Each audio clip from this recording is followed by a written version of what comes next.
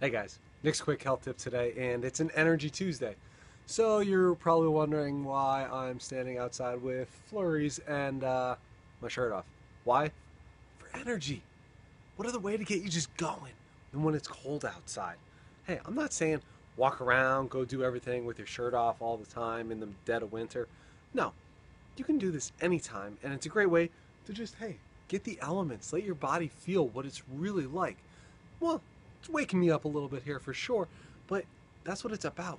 Just being able to get in touch with your surroundings, your environment, take that energy up from the earth, getting the bare feet in the ground, even when it's cold out. You don't have to do it for long. A couple minutes here and there. Again, it's going to be good, healthy, strong for the body.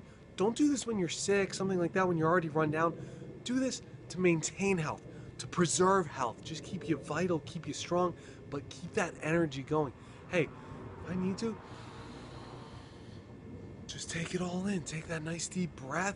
Just let it go all the way. Get that cold air down into the lungs, down into the diaphragm. Feel it. Just embrace it, embody it. Really, it's not that cold. Remember, it's all about mind.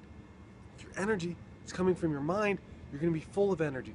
So let that come in through your body, go into your mind, and give you that energy that you're looking for. So if you want more quick tips like this, head over to my website, sign up for the newsletter. While you're there, take the free brain health quiz. See how the healthy your brain is and why I'm not crazy for doing this. No, this isn't going to affect the health of my brain. This is going to make the health of my brain that much stronger.